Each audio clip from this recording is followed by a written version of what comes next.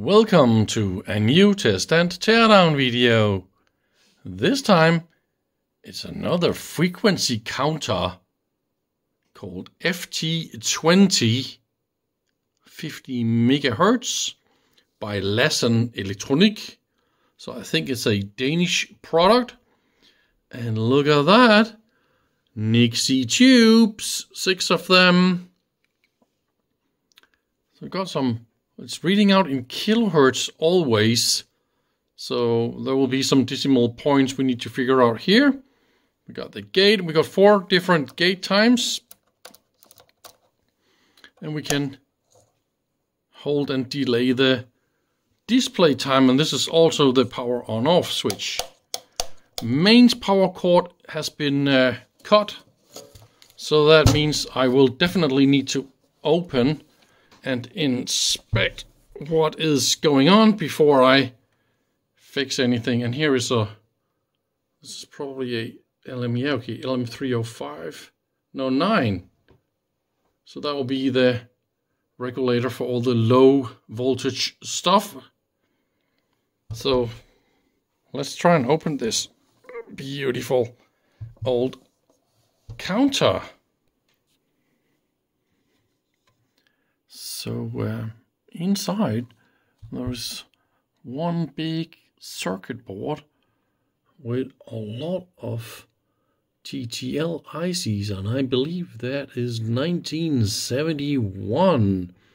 That'll be all the time-based dividers and the clock oscillator, crystal oscillator, and so yeah, that's probably the oscillator stuff. So the different outputs from the time base goes, of course, to the time base switch.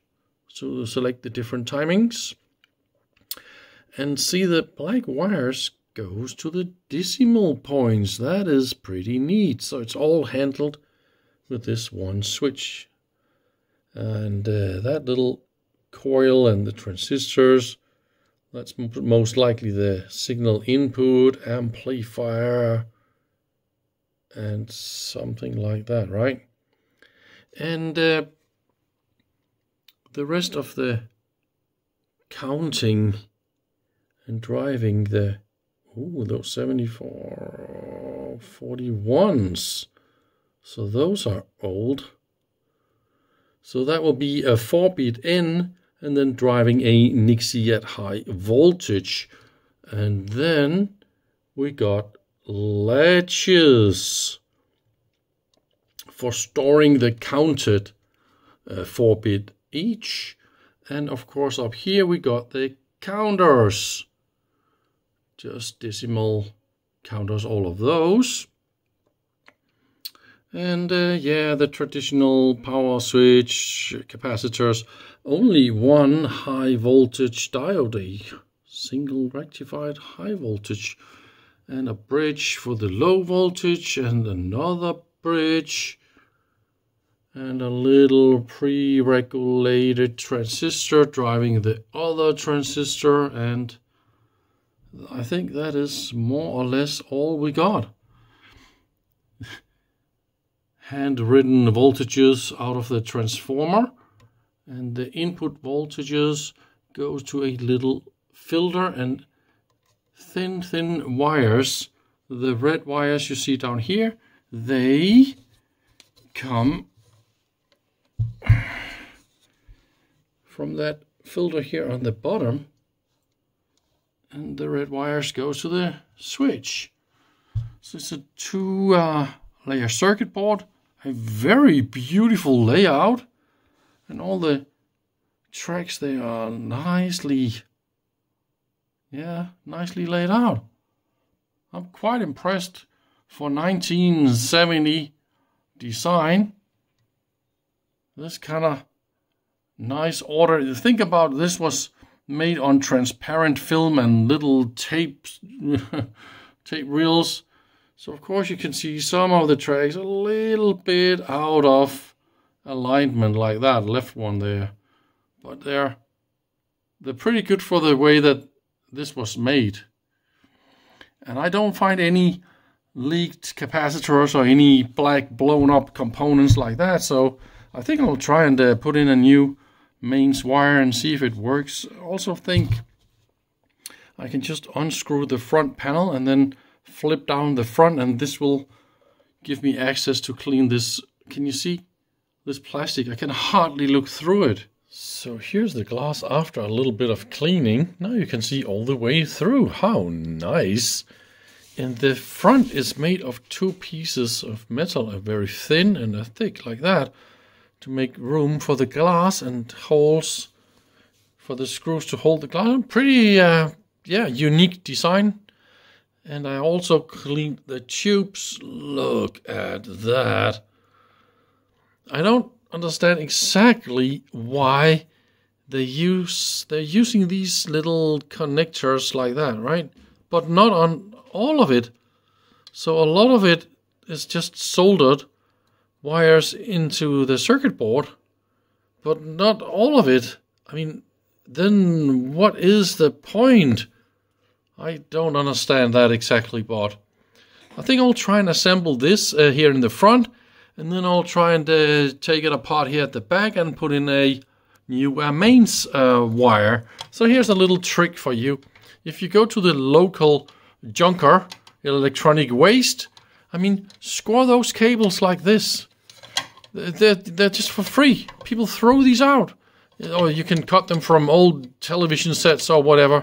And then you have a cable to repair stuff like this for free. I think I'm ready for the first power on. I will try the on-off switch. So I will turn on mains and see nothing happened. I adjusted it down to 220. And oh, it is in 10 seconds. So that seems to be fine. All this blinkety blinkety. I don't understand why it's not reading 0. So there seems to be a problem with some zeroing or something. Let's try and input a signal.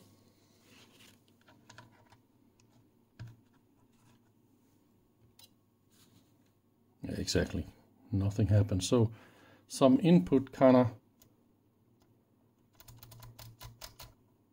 stuff is not working. So maybe we could try with one. How about 1 megahertz and see if that is the... No, it is not. How about 2 volts? I don't know.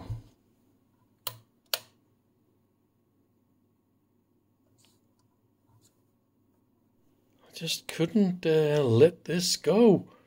So all the signals from the input amplifier ends up in one signal alone, and that one goes to this IC here, and this IC is not mounted, so that is why this counter isn't working. So this one is a 74196, nicely written on the circuit board. So I went to the peel.dk website and looked up the schematic, and clearly enough, this is the first counter. Why is the first counter made different compared to the next and the next and the next? I find this a little bit weird, but this is how it is made. And the fun thing is that the good Peter from Peel also gave me another one to look at. So yes, I got 2 of these in my lab today. And the other one, look at that, is also missing this IC. There's a socket, and this one is, of course, also not working. So, yeah, I will have to go and ask for some of these ICs. But meanwhile, we can look at the schematic. The schematic is divided into 3 pages, so it's real easy to zoom in on what is going on here. So the first schematic shows the power supply and the input circuit. I find it really nicely done with the over voltage protection with D3 and D4, the field effect transistor for ultra high input impedance. You can measure stuff without overloading, and it's of course biasing with R3 and R2, the field effect transistor into correct operation area. And then there's a buffer amplifier and a lot of transistors. I don't understand why really we have all those transistors, because this IC31 should be enough, but well, this is how they made it. And they also change the gain. If you see, there's a gate circuit that goes into transistor 2 and 3. So I think it is some sort of a gating, or it is enabling, or it's changing the gains or something like that that's going on here with the two emitters like that. So that is a little bit funny. And then the output in the bottom right goes to IC1 pin 8. So let's look at the next page. That is the timer unit. And in the bottom left, you see what they call IC1. This is the 74196. And this is the counter that looks like it's driving the latch system. And then the 7441 that drives the first Nixie tube. It looks a little bit different in the real world. It looks like I got 7490s, decade counters. I got one for each of the tubes, and then this IC is like a pre-scaler. So I think this schematic is not exactly like the version I have. The last page of the schematic, that will be the oscillator in the upper left, and then all the dividers and counters for the time base. And of course we've got a little bit of flip-flops handling the display time and the reset and all that kind of stuff. Quite, yeah, this is not a big surprise. It's made like that, to be honest. So let's see here inside the circuit board. So this is IC1, and the 4 bits from that goes to the first latch. This latch goes to the Nixie decoder driver, and then of course again latch, driver, the same for all of them, right? Up here we got the other digits counters. So those are just the normal 7490s. And if you count here, we got 6 tubes. We got 6 of the Nixie drivers, and we got 6 latches. But we only got 5 counters up here, because the first counter is that one. So there's probably a special reason for that. Maybe it's faster.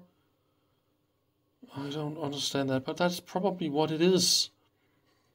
But without this one, nothing happens. So we better go and get some of these. So now it is a few days later, and look what I got. So thank you very much, Peter, for supplying. And I think I'll put in a socket so we can try a little bit, because the new one is an LS, and I think the original they didn't use LS, and there's something probably with speed and trigger levels and stuff. So let's try and see what happens. The difference between cleaning after you're soldering. So here's my little cleaning, and then you can see all the original solderings, how nasty they look, and some of them even goes this bad. It's quite easy to clean this. You can use either alcohol or acetone. Acetone is more effective, but it also smells real bad. But definitely super effective. So let's see if this works.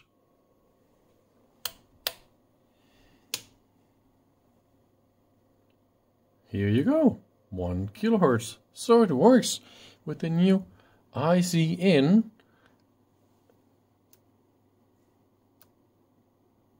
There's a little bit of contact problems. So if this is 1 kilohertz, we can also do 1, 2, 3, 4 hertz.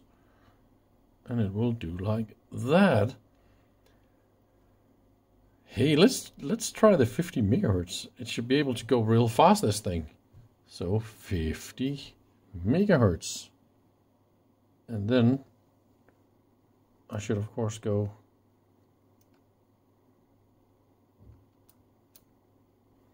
we have a little bit of, so that's probably a sensitivity issue.